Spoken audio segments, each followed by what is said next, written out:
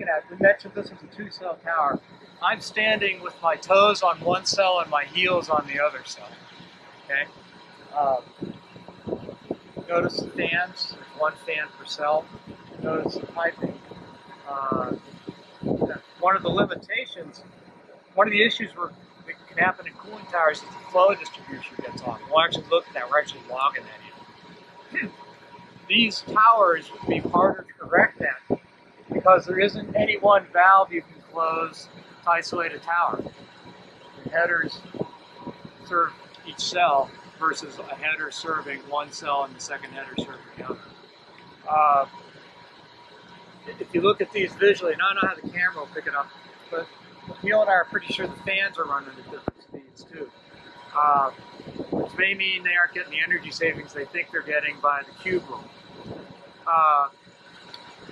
You'll notice that the balance valves are throttled 45%. So somebody actually, and I know the guys here, they actually work pretty hard to get the flow distributed uniformly by balancing. The problem is, this system, the balance valves don't work like they would in a normal system because of the dynamics of flow. At very low flow rates, this pipe's like a sewer. It's not cool. And so at a really low flow rate, and I have there's a whole video I have about this. You can do a lot. But think about just a little trickle of water coming up. It's just going to fall, right? It's not going to jump the gap to flow equally to the two basins. And so until the flow is high enough for this valve to actually start backing the level up in this T, the cell right here is going to get favored with flow. Only until there's enough flow in the system to back the water up to the level of the T, we start to get flow in the other cell.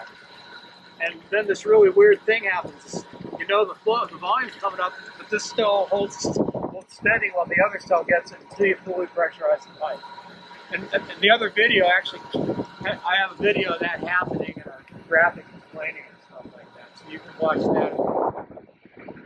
So the reason that matters is if there was a low flow condition that actually didn't have water in that basin, you wouldn't want to be running that fan. But in the other video, that's the exact issue. I noticed there was no flow over the cell, but the fan was running. So, real easy, low-hanging fruit it seemed, but actually there's some constraints that made it not so easy to capture that we'll talk about in that video. So I'm building dramatic tension up, so you go watch this video. Okay? So, Sebastian and I got really curious. So let's just look at this basin here. The way the water comes into the basin, it goes into a manifold right here. And the manifold has a slot at the bottom that forces the water to spread out across this basin. And then if you look, this basin has this little dam. It's called a weir. Okay? And so the water, until the water gets deep enough to flow over the weir, which is just starting to happen in this basin, until it gets deep enough, that's going to force all the water to this end of the basin, which is the incoming side. If you're air, it's the incoming side of the basin. These black things are the metering orifices that control the flow and distribution of water out of the basin over the fill. And we have another video where I actually have a model of a tower and we look at how all that's put together. As the flow comes up, eventually it reaches the depth of this weir, and then it cascades over and starts, feeding those nozzles. The reason that matters is if the fill gets dry at one side and it's wet in the middle, there's much less resistance to airflow, and the air basically short circuits through the fill, and the tower performance is compromised. It also is hard on the life of the fill for a reason called total evaporation, which I talk about in the other video. Now, right now on this tower, if you look at the basin further away from me, which you'll notice is further down the pipe, you'll notice the level here isn't the same as the level was in the other basin, which means basin that's behind me right now is getting more water than this basin. The good news is this weir is making sure what water it is getting is distributed across the face of the fill. If the flow rate gets low enough, some of these orifices would start to get exposed. So what we've done, we've basically got this little pipe stand, and these are basically two standard hobo thermistors for an onset logger. Excuse me. And we're logging basically digital flow information based on temperature. So right now, both of these thermistors are just about, the bottom one's almost out of the water, this one is. So if the thermistor is in the water, it'll be at the temperature of the condenser water return, which we're logging independently. As the level changes, these thermistors will see the temperature change. And so between this little stack right here and this little stack over here, we can sort of paint a rough picture of what's going on with the depth of water in this basin. That's what we're trying to do. It's actually the first time I've tried this. I didn't have the idea until we were working on this job. I knew about the problem, I just never thought about how could I log it without spending a fortune. So, if the flow drops really low in this basin, what you'd see happen, let's start with the basin's full design flow. All four sensors would be immersed, and so the temperatures should match. And so as the flow dropped off, the first thing that happened is this sensor would come out of the water, so all of a sudden its temperature would be different. It might be higher, it might be lower, depending on how cold or hot it is outside, but it'll be different. As the level continues, meanwhile these two sensors would be flooded because this dam's holding the water back, this weir. As the level continues to drop, the next thing that happen is this sensor would be out of the water.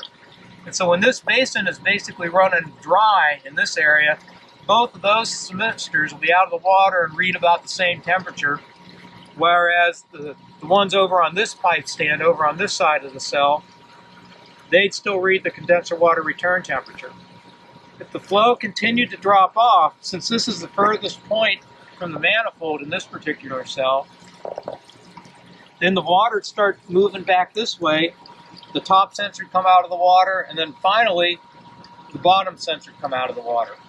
And I think, if I might be getting my towers mixed up, I think I have a picture actually where in this tower there's only flow to these orifices, and these are basically dry. So this is a BAC tower. BAC uses weirs to accomplish that. Marley uses cups. And the way the cups work, it'd be the opposite. These orifices wouldn't have a cup, and these would have basically what amounted to a little pipe that stuck up this high.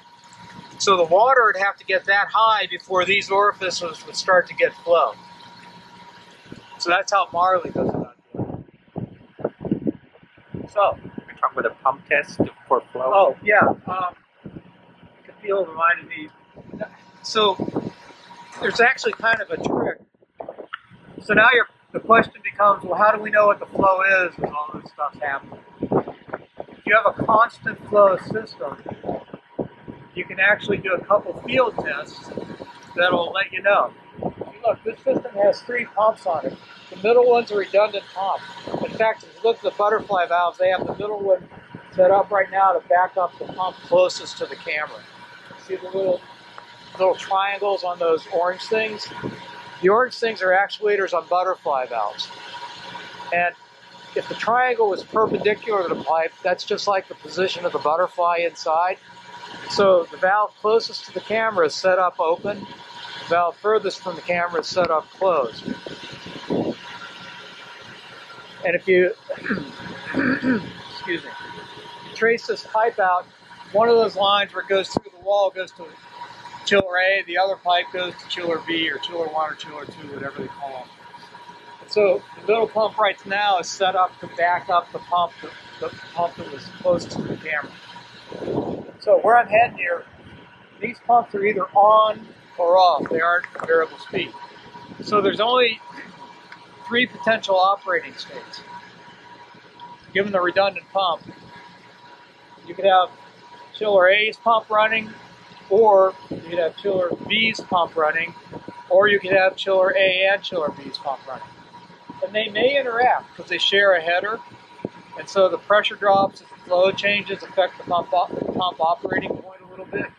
That's actually another opportunity. If you have a really long piping run on a constant volume system with multiple pumps that are staged, you actually don't have a constant volume system problem because the pressure drop due to flow changes with each operating condition. That can be, like on one job, it was a 1,200 ton chiller plant. That was worth $13,000 a year because most of the time one chiller only ran, and the other pump was way out its curve as a result. Anyway, where I'm heading is there's only 3 distinct operating states. So if you do 3 pump tests and know which pump's running, then you also know the flow rate that's moving in the system at that pump. And so you can correlate that information with our level data here and with a lot of things. And you actually know quite a bit from a fairly simple field test. And we're logging fan amps, so we sort of know what the fans are doing. So, I guess that's about it. That's our tour. We'll start digging into these systems in a little more depth through a number of mechanisms. I might use my SketchUp model to get you inside a tower and to do some things. We may come back in this plant and take some videos. And show some data logger data. Yeah, if you'll point out, once we get the log data and I have some time, we'll actually correlate that data with what we're seeing. We'll get the data from right now and see what that looks like.